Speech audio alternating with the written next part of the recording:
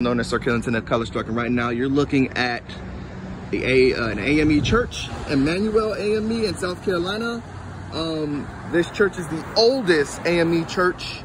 It was erected in 1818, and this is the place where that coward took those people's lives that day, that coward. I came here, I don't know why, I was in South Carolina visiting a friend, and I felt as though I'm near Charleston. I might as well come here and see the place, because this is one of those things that like changed my perspective on race relations in this country. Even though I was already a little bit radical, I'm way more radical than I am now because of this situation. And I'm just looking at this church makes me think. It makes me think about like how like this whole thing was like a cover-up. Now, I'm not some conspiracy theorist, but this church is the oldest AME church in the South. It was erected in 1818. The pastor, if I'm correct, was a senator, was a politician at the time when they were gunned down by that coward.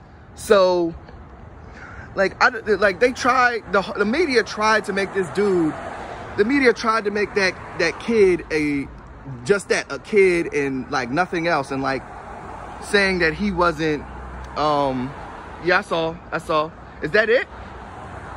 That's it for them? That's for the people? Oh, and then, oh man, there it is.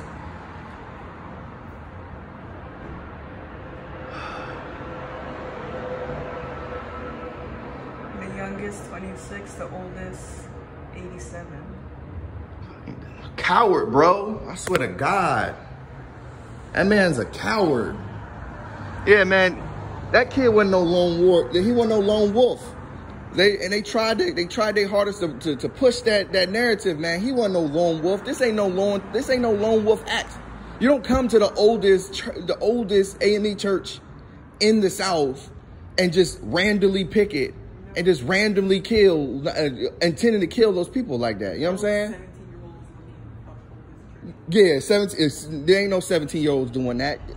Somebody sent him here. Anyway, I felt as though